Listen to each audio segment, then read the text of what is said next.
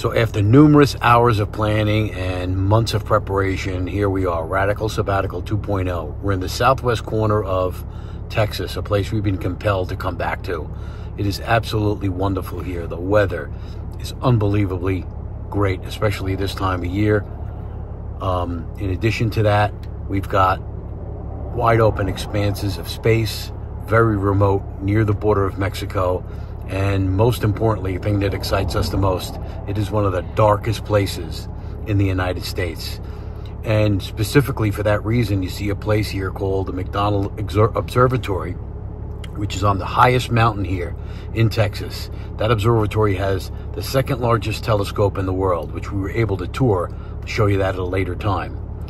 In addition to Fort Davis here, where we're staying at a wonderful campground, the Davis Mountain State Park, an incredible campground that has both a lodge and a restaurant, wide open expansive spaces, hiking trails in all areas. It has scenic drives as well, and just a wonderful state park. Full hookups for our unit. We're just really enjoying it and enjoying the weather as well. We're also going to visit a town called Marfa, and Marfa is known for being a very, very artsy town, and we'll bring you some of that at another time. Alpine is also another town down here, very small towns, and they all have their own little quirks and interests, and we're going to explore those towns as well. So this portion of Texas, our first stop, about 2,200 miles from home, over a 5-day drive, pulling the rig. Excited to be here, and that's a cut. A short drive from our campground is the McDonald Observatory.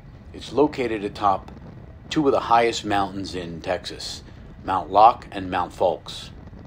The McDonald Observatory enjoys some of the best weather in the nation, the clearest skies.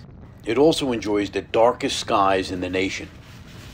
Once we arrived at the observatory, we were able to join a tour which displayed two of the telescopes, one being the second largest in the nation. We had a demonstration on how the telescope operates. Once in the telescope dome, we're able to see the various functions of the telescope. The first is how the floor raises up to the telescope to allow technicians and engineers to service the units.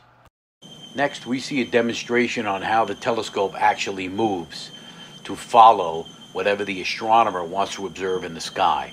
The actual motor that rotates this telescope is about the same size as the motor in your vacuum cleaner. This thing weighs tons, but it's so well balanced, it's almost effortless to move it.